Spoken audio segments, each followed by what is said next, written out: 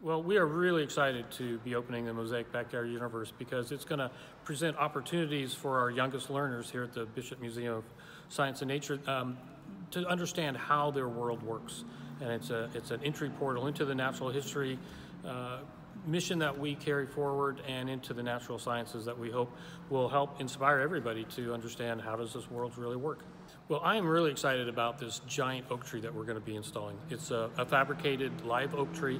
It's extremely realistic, and it's going to provide just sort of an analog to real trees that can tell so much about the natural world.